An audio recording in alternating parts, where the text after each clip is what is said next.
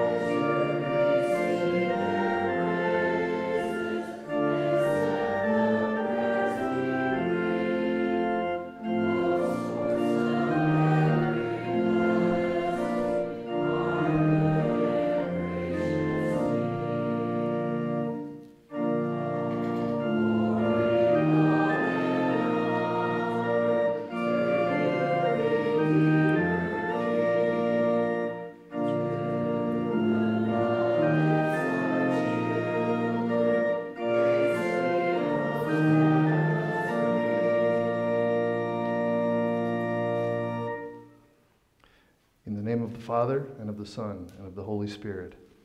Amen. Our help is in the name of the Lord. Who made heaven and earth. If you, O Lord, kept a record of sins, O Lord, who could stand? But with you there is forgiveness, therefore you are feared. Since we are gathered to hear God's word, call upon him in prayer and praise, and receive the body and blood of our Lord Jesus Christ in the fellowship of this altar.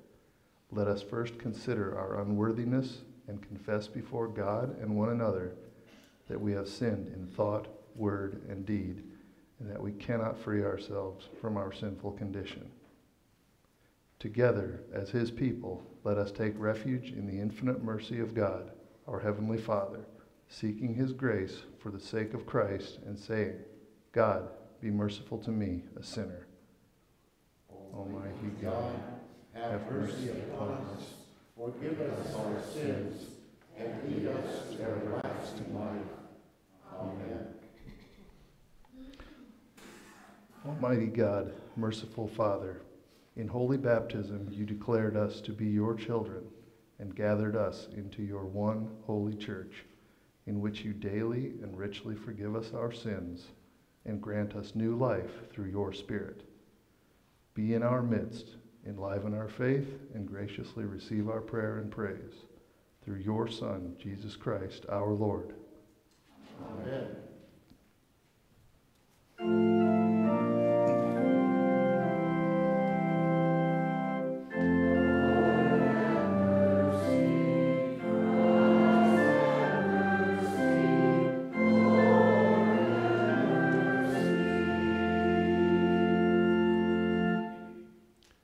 The Lord be with you. And also with you. Let us pray. Lord Jesus Christ, whose grace always precedes and follows us, help us to forsake all trust in earthly gain and to find in you our heavenly treasure. For you live and reign with the Father and the Holy Spirit, one God, now and forever. Amen. Please be seated for the readings.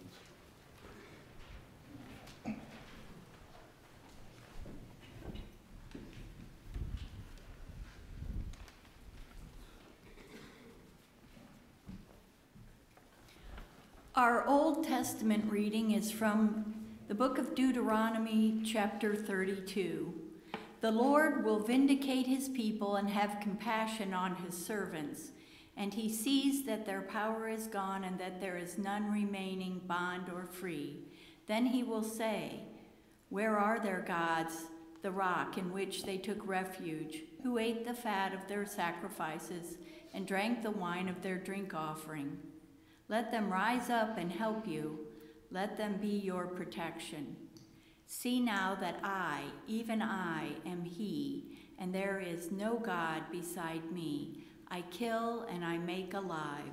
I wound and I heal, and there is none that can deliver out of my hand.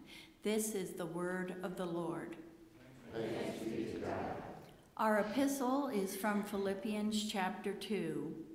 Have this in mind among yourselves, which is yours in Christ Jesus, who, though he was in the form of God, did not count equality with God a thing to be grasped, but made himself nothing, taking the form of a servant, being born in the likeness of men. And being found in human form, he humbled himself by becoming obedient to the point of death, even death on a cross.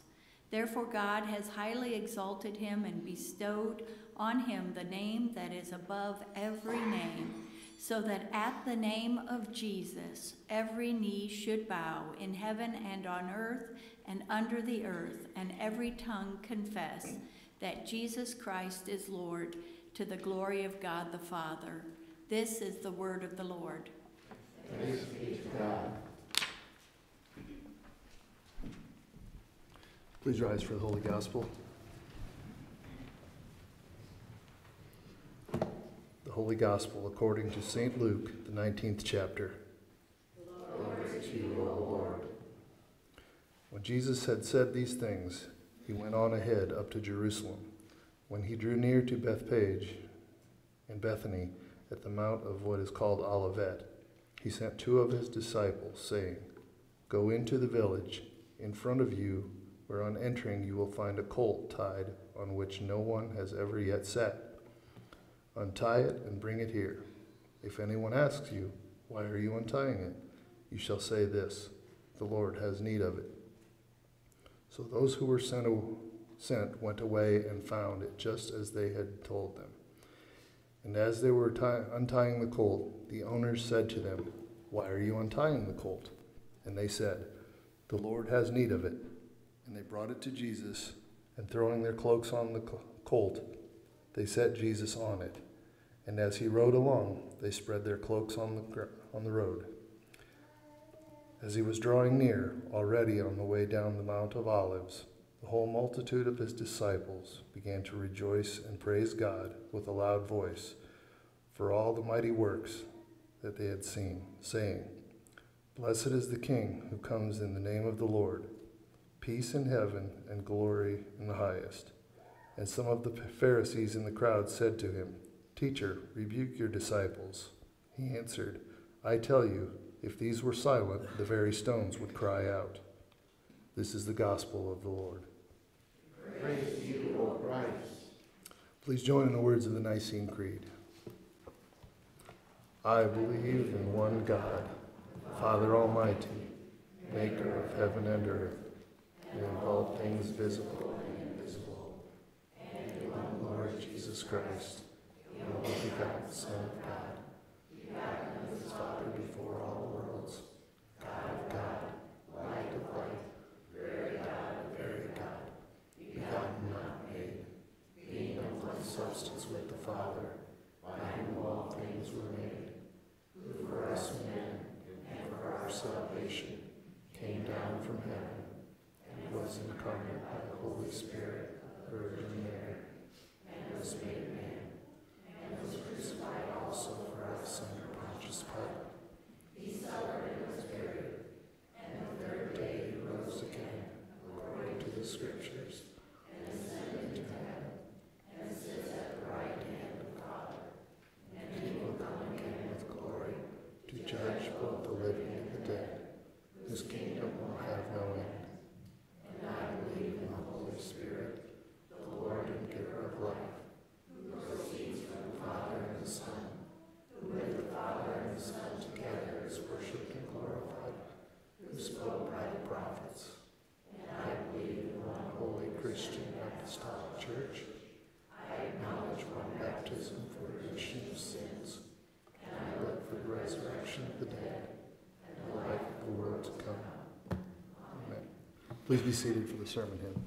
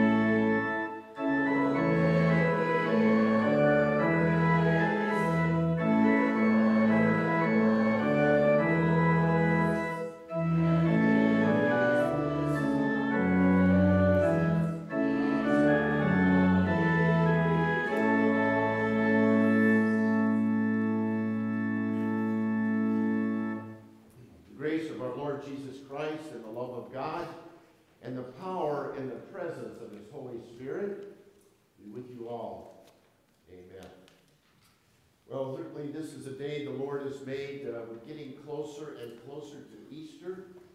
But before that, we need to understand even more fully the importance of Easter as we are led up to it by Holy Week. How many of you enjoy parades? Man, I love parades. When I was 5 or 6 years old, my grandparents would take me down to the Illinois Central Railroad Station in Fort Dodge, Iowa. This would be in the summertime, and we would be able to watch the circus train being unloaded. This was the Ringling Brothers Barnum and Bailey Circus.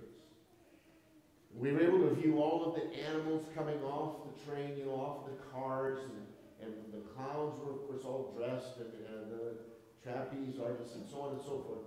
And they would have a huge parade. Any of you see a parade like that ever? Circus parade? Well, you guys, see, you should have been born in Iowa. But it was an exciting time. And my grandparents lived right on the route where this grand processional of circus people, animals, and so on would go to the grounds where they would set up the tents. Now, as I would watch this parade, what do you think was my favorite kind of animal that you just don't see in Iowa, not even in this country?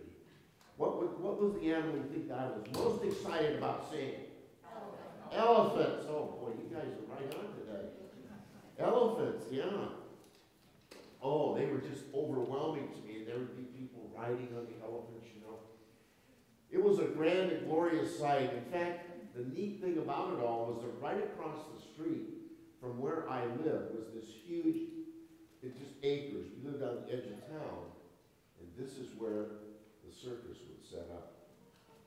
And I'd watch these elephants as they would pull these heavy ropes tied to these posts, and they would pull up the tents, the big top, 3 tents. It was quite a sight.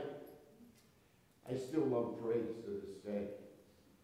Not so many as there used to be.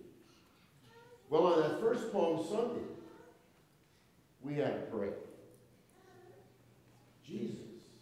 Jesus was the focal point of the parade. And what animal was the focal point of that parade? The donkey, right. Not quite the elephant that I had witnessed, but the donkey. Remember, Jesus said to his disciples, go into the city ahead of you. You will find a donkey there, a colt tied with a donkey. Bring this to me. And if anybody says anything to you, tell them what? The Lord has need of it. Wow. How would you like to be told in your life, the Lord has need of you? Well, you've already been told that. You've been told that in baptism. You've been set apart by God for a grand and glorious task. And now we have this donkey. What's the significance, you think, of the donkey in this parade? Well, great significance, really. First of all, it was prophesied in Zechariah. The prophet of old said, in speaking of the Messiah to come, he will come to you on a donkey into the city of Jerusalem. And notice Jesus didn't come on a chariot with horses. He came on a donkey. A symbol of peace. And the donkey represented humility. The suffering servant. There's a lot of imagery there. I mean, this could be a whole sermon in itself as the Lord comes to you and to me and says, I have need of you. But you know the rest of the story. You know what happened as the crowds gathered. Lazarus had just been raised from the dead. People had experienced and witnessed all these miracles of Jesus. They were overwhelmed, and they just couldn't wait to see him, to touch him. to give him thanks and praise and adoration. But this was the start of a long processional we call Holy Week. The crowd who gathered on that first Palm Sunday, we're not sure what they were thinking in their hearts. They were overwhelmed to see the King, their King, Jesus. They didn't fully understand, like you and I fully understand today, this side of the cross, okay? That means we look back and we see the cross and we see the open tomb, right? Well, these folks didn't see all that yet. And they were just overwhelmed because of Jesus' miracles and his power and his might and his authority as he spoke to the religious leaders of the day. Something very exciting, something very unexpected was about to happen. They saw Jesus as their king. And when they were thinking king, they were thinking earthly king. You know, someone who would come and rule over them, get rid of the Romans, get rid of the oppressors, reestablish the Davidic kingdom of the Old Testament, where there would be peace and prosperity. Oh, for that time to come again. I'm sure they were yearning for it. And they saw Jesus as the one who would bring it about. But little did they know that Jesus' kingdom would extend far beyond Jerusalem, Judea, Samaria. But how far did the kingdom of God extend? Throughout the world. Throughout time and eternity. They didn't have that picture. You and I have it today. And when we call Jesus the Lord our King, we're looking at him in a far more overwhelming when it comes to see manner. He's the ruler of all and continues to rule even today. Let's look today, just briefly on this Palm Sunday, at our King Jesus, who comes into our hearts, who sets up his kingdom, and finally takes us home. Let's listen to those three thoughts today as we worship on this Palm Sunday. Our King Jesus comes into our hearts. Well, he came into our hearts. He came into our lives, first of all, to pay the price that was demanded for the forgiveness of our sins, right? And that price was his perfect life, his innocent suffering, and death. Jesus had to die. Even though the people around him didn't really like to hear that, God had a plan set in motion from the beginning of time. Knowing that man needed to be rescued from the hell of his sin, God took over. God stepped in. He filled the breach. In fact, Jesus, God-man, took our place.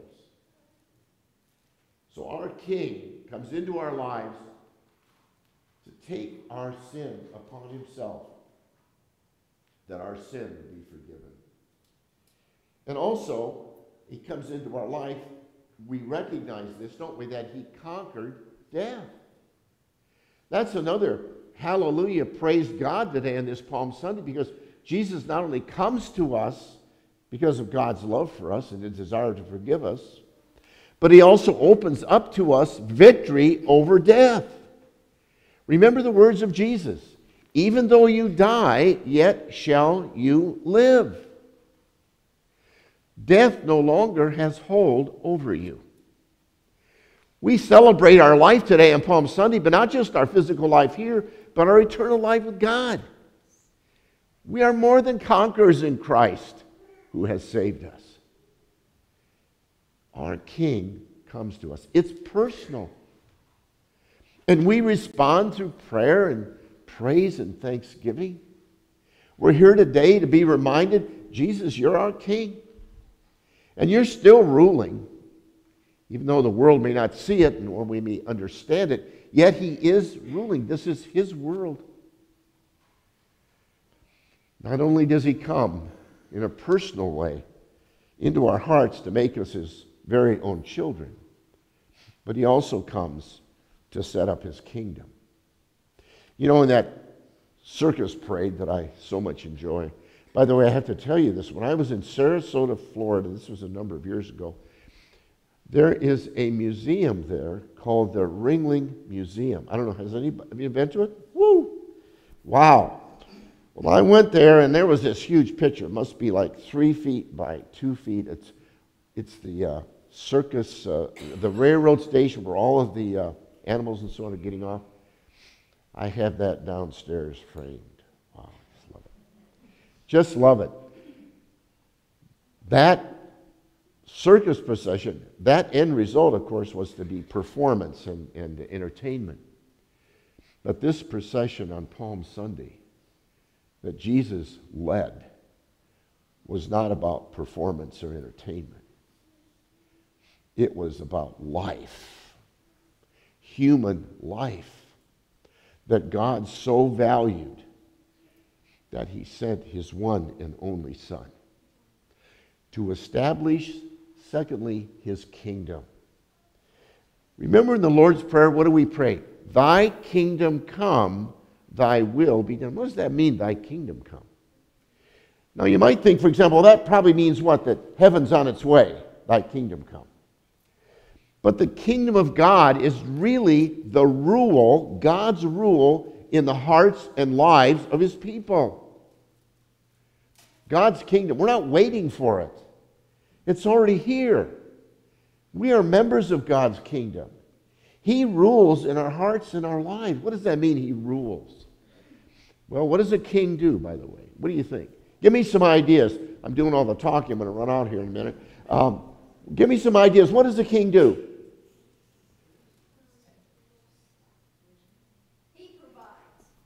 What? I'm sorry? He provides, yes. Provides for his subjects. Jesus provides for us. Not only everything we need to drink, house, home, wife, children, fields, cattle, all our goods, but he provides what? Our spiritual needs as well. What does a king also do? Provides? Protects. Right. The gates of hell shall not prevail against the church. He was tempted in every way that we are, yet he didn't sin. We have that power in Christ. We really do.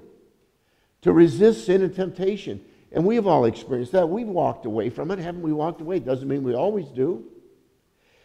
Lord, be with me. Jesus, give me strength. Help me. Get this out of my mind. I don't want to be thinking this way. God, rescue me.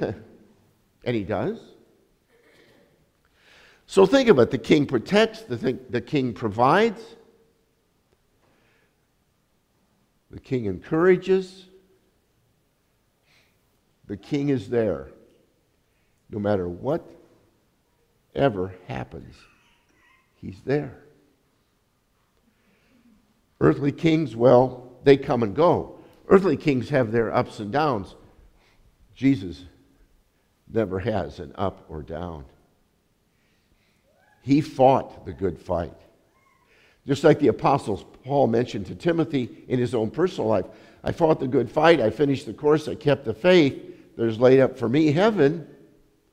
All because of the one who fought the good fight for him and for you and for me.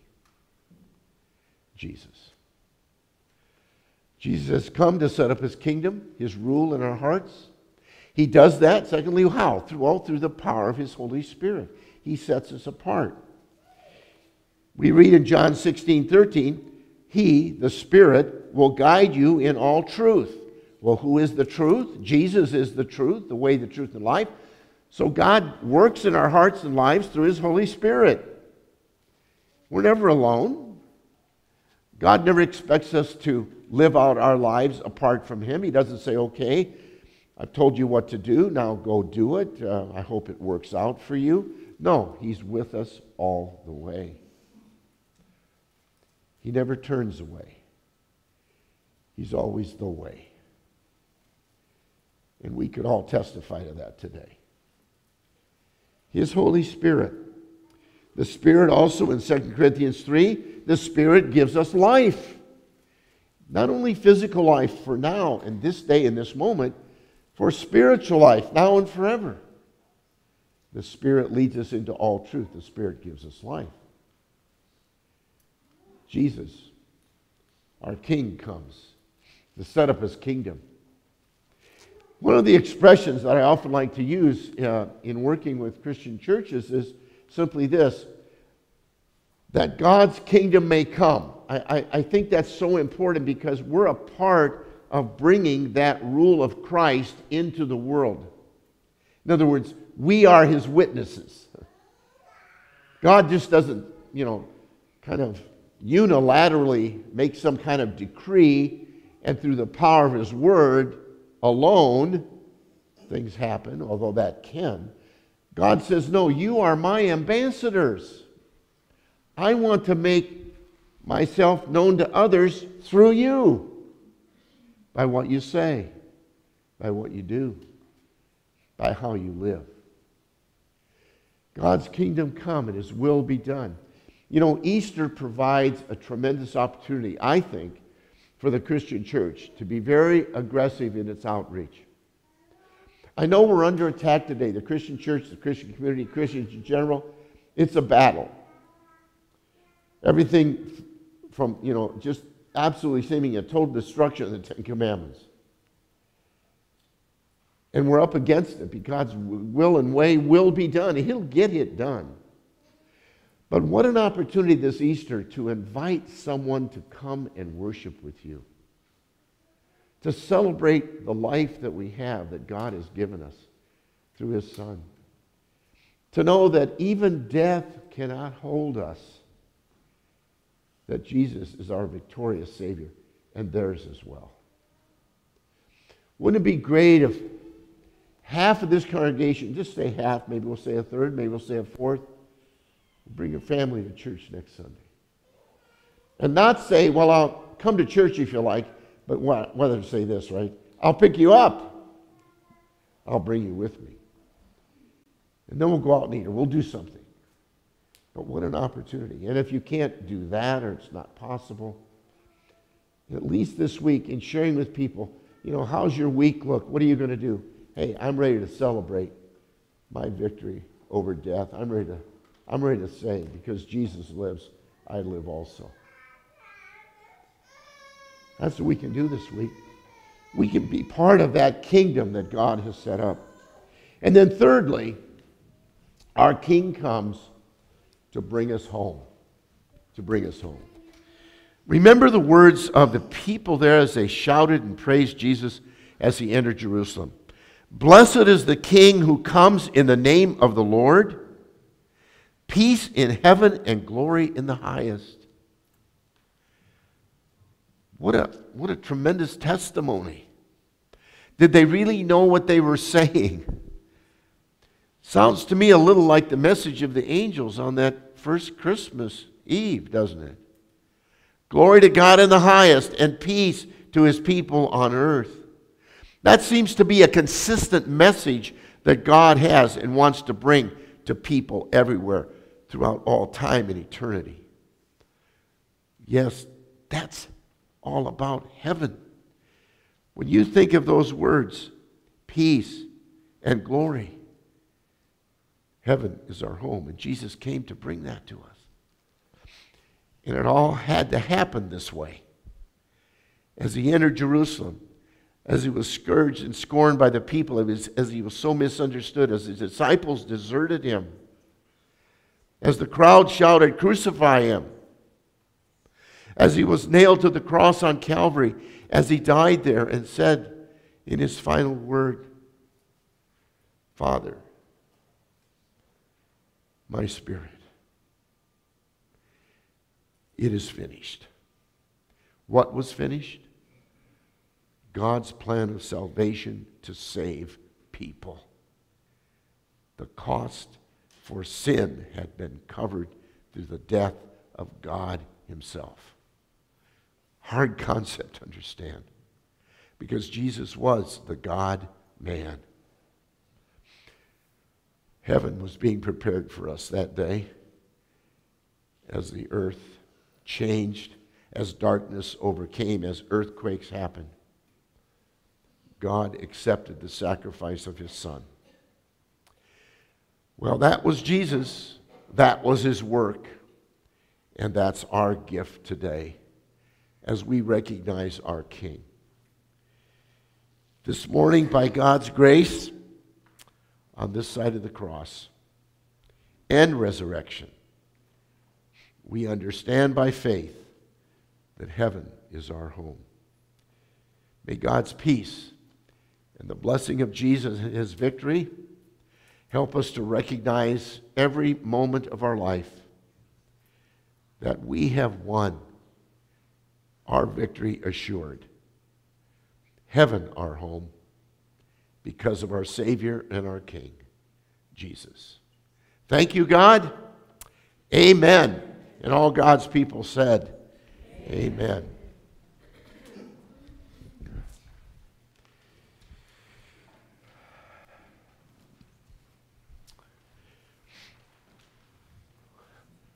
We now ask you to join with us as we pray.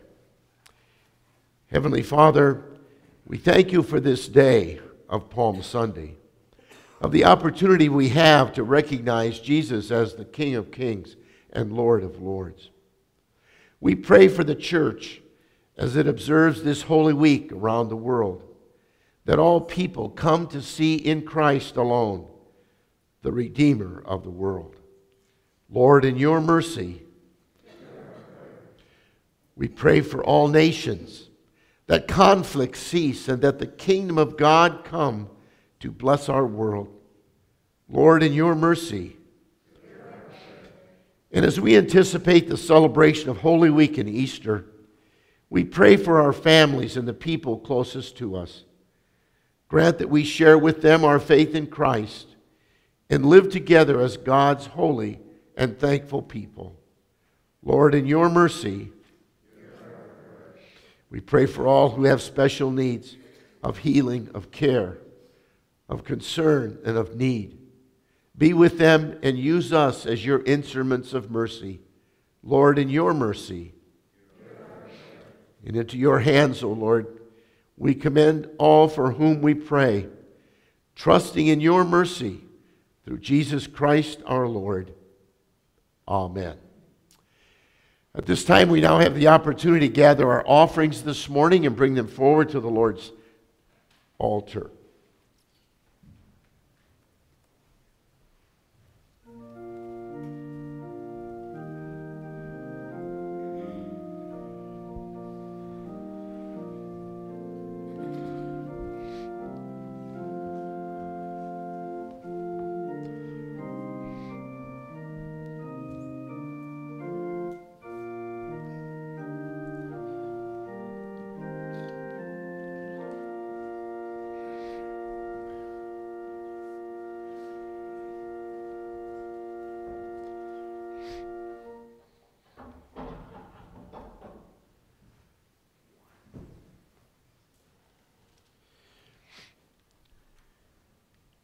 We do give thanks to God for his mercies every day.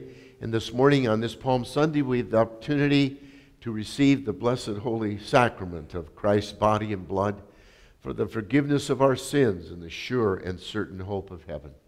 May God prepare our hearts to receive this precious gift, Jesus himself. Amen. Please stand as we continue our service. The Lord be with you. Lift up your hearts. Let us give thanks to the Lord our God. It is truly good, right, and salutary that we should at all times and in all places give thanks to you, O Lord, Holy Father, Almighty and everlasting God, for the countless blessings you so freely bestow upon us and all creation. Above all, we give you thanks for the boundless love shown to us when you sent your only begotten Son, Jesus Christ, into our flesh and laid on him our sin, giving him into death that we might not die eternally. Because he is now risen from the dead and lives and reigns to all eternity, all who believe in him will overcome sin and death and will rise again to new life. Therefore, with angels and archangels, with all the company of heaven, We laud and magnify your glorious name, evermore praising you and saying,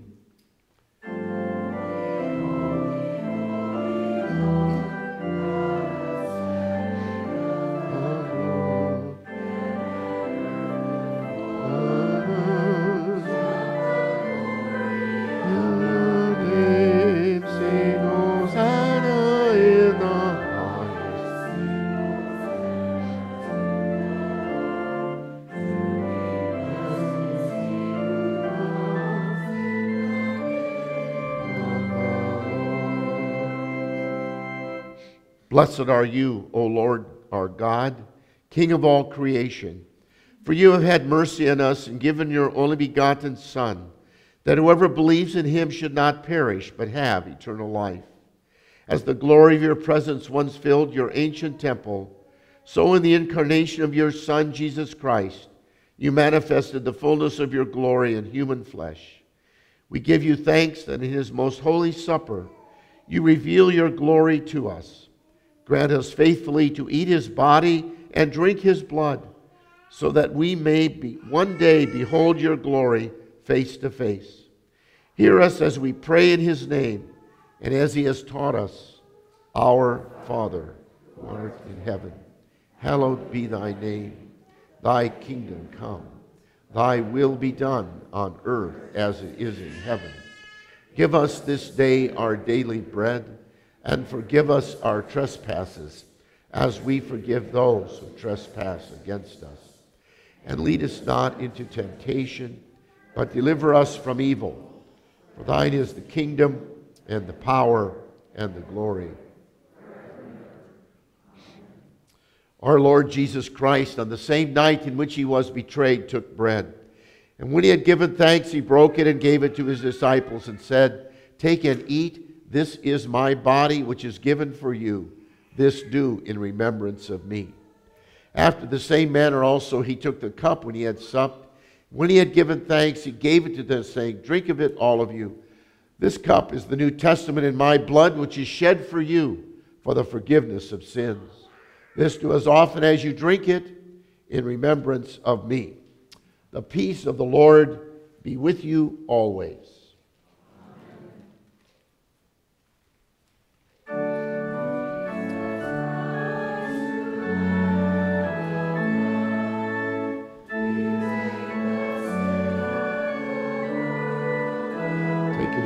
Body of your Lord Jesus.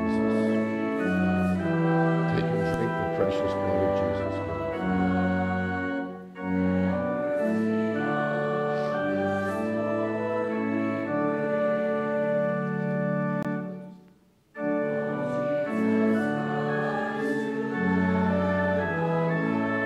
Amen.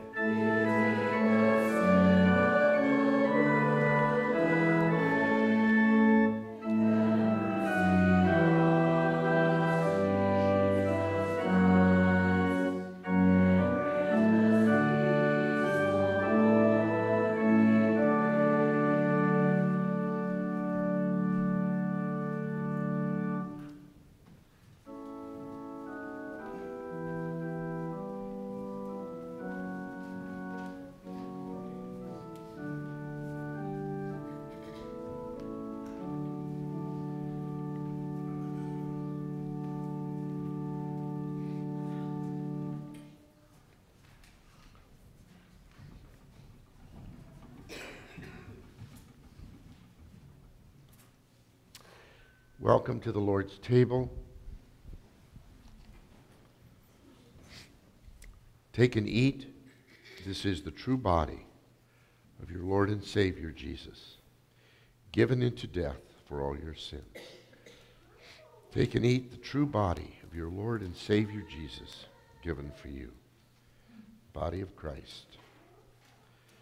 Take and eat the true body of your Lord and Savior Jesus. The body of Christ, the Lamb of God who takes away the sin of the world, his precious body given for you. Body of Jesus. God's peace and the blessing of Jesus be with you guys every day.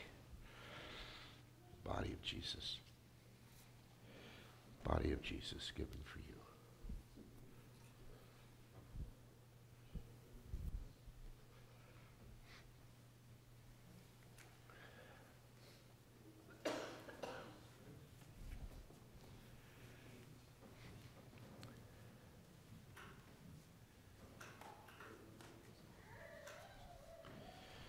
And now may this true body and blood of your Lord and Savior Jesus Christ strengthen and keep you in the one true faith to life everlasting.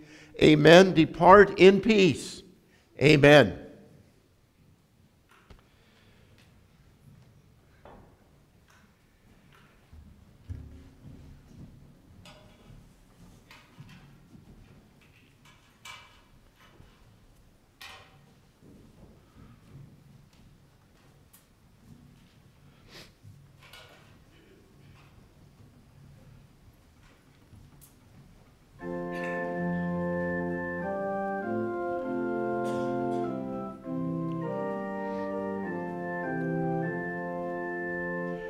Welcome to the Lord's table.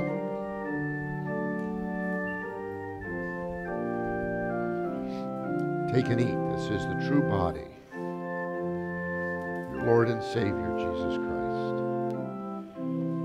The true body of Jesus, the Lamb of God, who takes away the sin of the world for you. God's peace and the blessing of Jesus be with you guys today. Take and eat the true body of your Lord and Savior, Jesus Christ, given into death for all your sins. This is the body of Jesus, the Lamb of God, who takes away the sin of the world. His precious body given for you on the cross of Calvary for the forgiveness of all your sins.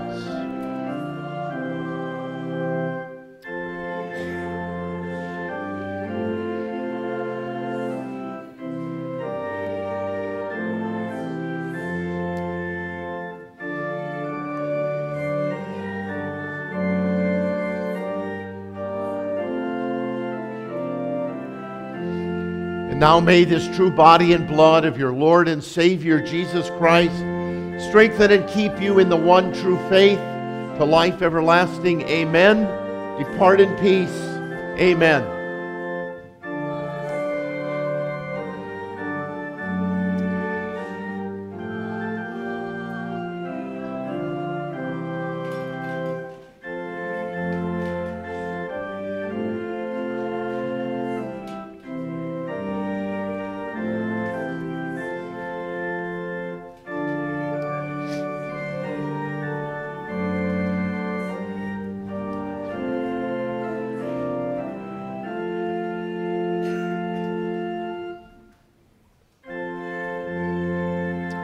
Welcome to the Lord's table. Take and eat. This is the true body of your Lord and Savior Jesus, given into death for all your sins. The body of Christ, the body of Jesus, given for you. Take and eat the true body of your Lord Jesus, given for you, for the forgiveness of all your sins. True body of Jesus, given for you. The true body of Jesus, God's Son, given for you. The body of Christ for you.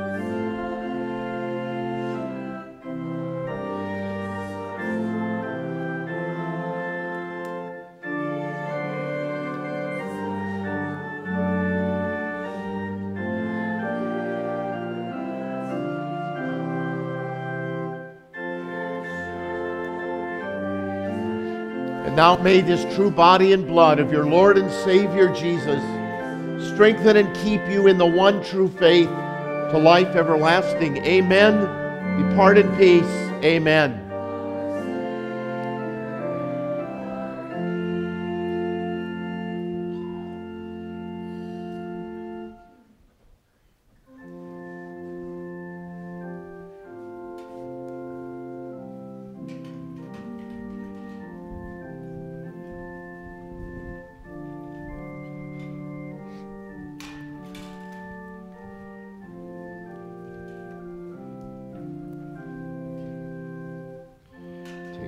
Body of Jesus given for you.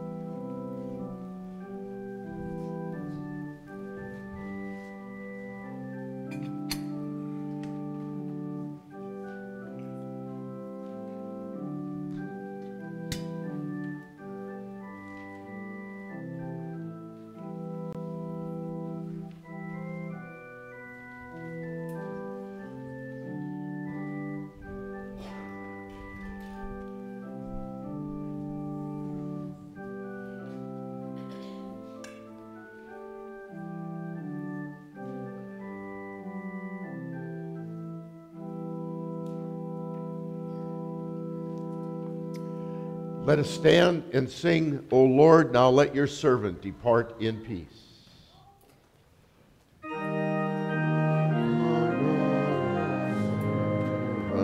Depart in heavenly peace, for I have seen the glory of your redeeming grace. A light to lead the Gentiles until your holy will, the glory of your people, your chosen Israel. All glory to the Father, all glory to the Son, all glory to the Spirit, forever three in one. For as in the beginning, is now, shall ever be,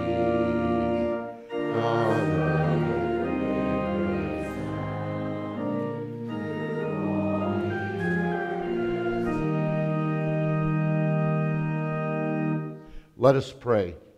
We give thanks to you, Almighty God, that you have refreshed us through this salutary gift, and we implore you that of your mercy you would strengthen us through the same in faith toward you and in fervent love toward one another. Through Jesus Christ, your Son, our Lord, who lives and reigns with you in the Holy Spirit, one God, now and forever. Let us bless the Lord. May the Lord bless you and keep you. May the Lord make his face shine upon you and be gracious to you. May the Lord look upon you with favor and give you peace. Amen. Beautiful Savior, King of all.